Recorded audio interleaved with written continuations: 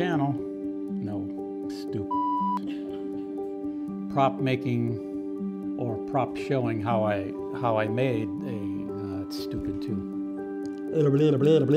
Welcome to our channel. Today I want to talk about making another prop. This one is a 1912 to 1920, anywhere in there would be the same, spark gap transmitter.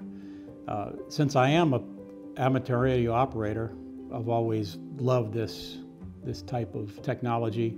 So I built the inside with modern technology, and I've been asked, well then why don't you just make a dummy prop that doesn't do anything and just CG the spark?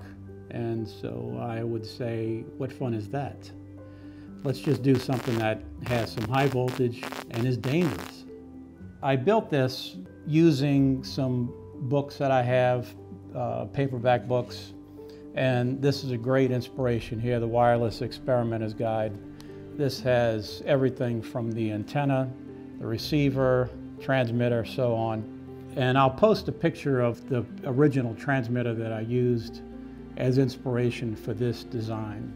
I'd like to use this for a Titanic type shoot. Of course, this transmitter would have been much smaller than what they had, but if I did connect this to an antenna, it would transmit, or would transmit many miles. Of course, that's illegal because it would transmit on just about every band there is, because there's no tuning circuit in this.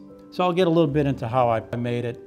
I built this wooden box out of pine, and I built the coil here out of a piece of cardboard tubing.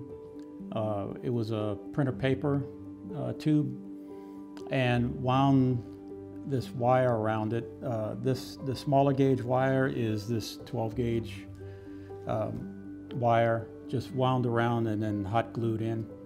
The larger diameter of the primary coil is Cat5, just Ethernet cable, just so I can have something, because I had the primary and then secondary coil. These wooden spindles, not sure what they originally were made for, but I bought those at Home Depot and painted them. They look like what was in the picture of the inspiration transmitter, and the different other pieces I just added in to kind of look like what the original one looked like. I'll turn this over. Let me unplug it so I don't get electrocuted. I'll turn this over and show you how I made the actual electronics for it, which is pretty old school here.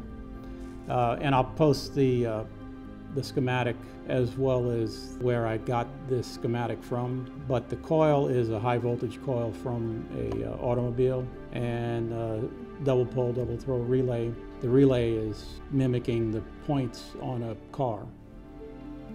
And I'll give you a little demonstration of what it does. Plug the power back in. And I'll send a CQD, which was the emergency distress call of the day. They kind of alternated between SOS and CQD, SOS being the more modern, and that was just taking over from CQD. So here we go.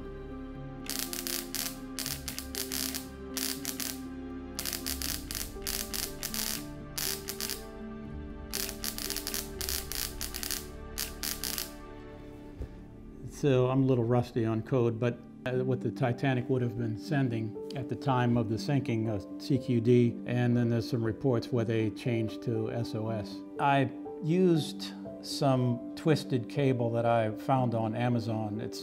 I've used this in a couple of my projects, but it has a cotton coating, just like the period wire would have been. I got it in a coil, it's like 50 feet coil here. Use that in a few different things. It was a fun project to build, and makes a lot of noise and looks cool. So, thanks for watching.